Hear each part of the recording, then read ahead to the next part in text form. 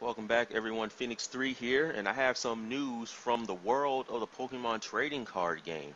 If you guys couldn't already tell by the actual title of this video, Lysandre's Trump card has been banned. Lysandre's Trump card reads, each player shuffles all cards in his or her discard pile back into his or her deck, except for Lysandre's Trump card, or this card here. I believe it also excludes any other Lysandre's Trump cards as well. Basically, they are banning this because they feel it eliminates, I guess, skill and stuff like that from the game. But here is what it reads. This came out just today. Lysandre's Trump card banned.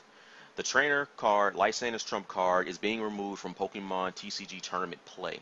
As of June 15th, 2015, Lysandre's Trump card, XY Phantom Forces, number 99 through 119, as well as the full art version 118 out of 119, will be banned from all sanctioned play Pokemon tournaments in most of the world. The ban will go into effect June 20th in Japan. This card has created an undesirable play environment because it eliminates one of your opponent's victory conditions, running out of cards in your deck, allows repeated use of powerful trainers, cards like Hypnotoxic Laser, Crushing Hammer, Pokemon Catcher, Max Potion, etc. Allows drawing through your deck quickly with minimal repercussions. Cards like Professor Juniper are played in fours, well, always been played in fours, but set up Shaman as well.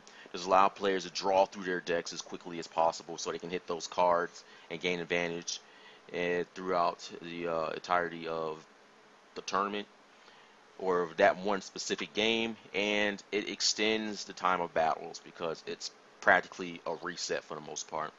All sanctioned tournaments will be affected by this change, including Pokemon National World Championships occurring after June 15th, except in Japan, and the Pokemon World Championships in August. Now, this here is a very interesting thing because as a player of Pokemon and as a player of other card games like Yu-Gi-Oh! And I casually played Magic, but sometimes unforeseen card interactions happen that break the format and stuff like that. And one way to normally fix that is to ban and or limit certain copies of that card from being played. I believe a ban list done right aids a game into having and maintaining healthy formats.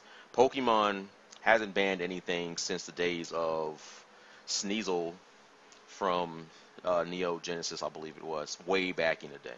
Some of you guys might not even know about that. And Pokemon lets you play 4 of every card in your deck, no matter how powerful it was. The card could say, item, take 1 prize card, and you'll be able to play 4 copies of that in your deck. And then at any point in time during the game, you could just take 4 prizes because that card says so. Pokemon is that type of card game. There's no limit on how broken some things are. So seeing Lysandre's Trump card actually getting banned is a good thing. I always felt this card was unhealthy for the format. Sure, there were situations where it's just not good to use, but decks like the one many players played, things like Seismitoad, any speed decks like Speed Lugia EX, decks like that benefit from cards like this because you simply just play a bunch of cards, let you draw 30, 40 cards in a turn, and then when you're about to deck out, you simply just play the Lysandre's Trump card, get all those resources back, and do the exact same thing again. So there's really no consequence. I've felt since the days of the last EX format, the game kind of went to crap because there's really no repercussions to anything that you do. You simply play a Professor Juniper, was like, well, it doesn't matter because I can get everything back anyway. Whether or not we had cards like Item Finder, Junk Arm, stuff like that, you were always able to recover resources. I believe Junk Hunt, Sableye was probably the worst one. This here is a trend I would like to see the trading card game go in a little further. I would actually like the trading card game to pursue a full-out ban and restriction list. I can name a couple of cards that would right out or straight out be banned, but most of those cards are going to change when the format shifts. But I would like to see some of these cards banned or limited for World Championships, like things like Hypnotoxic Laser.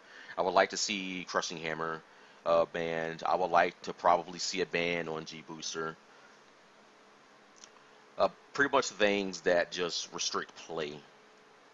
Hopefully, in the future, they can learn from this mistake here at Lysandre's trump card and actually make better cards that are healthy for the game. I don't mind cards that eliminate win conditions, such as decking your opponent out. You know, a card that says shuffle 3 or 4 cards back into your deck, something like that. But Lysandre's trump card is way too extreme in that regards. I would have much rather have a Super Rod reprint than have Lysandre's trump card. So I'm glad to see that they banned this card. I'm actually glad to see that they're taking the game seriously.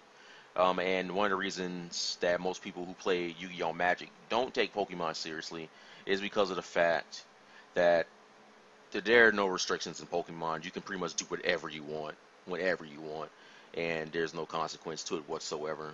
The only consequence would be if you actually discarded all your copies trying to reach a certain card and then you kind of hit it afterwards.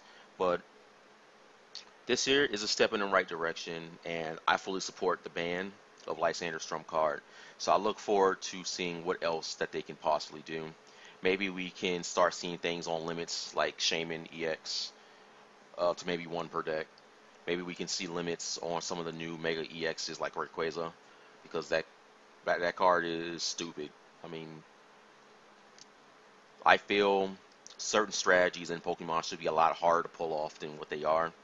I think something that can hit for 300 solid damage or something that can hit for over 220 should definitely have some repercussions, or should definitely be limited in some way as 1 per deck. So if you do knock it out, you don't have to worry about it again. It'll be kind of like those crutch cards that people see. And even though Yu-Gi-Oh's ban list is a complete mess, when you only have to deal with 1 Judgment Dragon versus 3, you know, the game is a lot better. And I feel the same way here. When you only have to deal with 1 copy of a card that can completely throw the entire game into disarray, it's a lot better than having to deal with 4 copies of that card. I do hope they add the new Vileplume to the list as well as that new Stadium to the list as well, because I feel those will actually break the format and restrict play even further. But only time will tell. This here is, in my opinion, a good move by Pokemon, and I hope they do pursue more card bans in the future and just design cards better in general next time. Thanks for watching.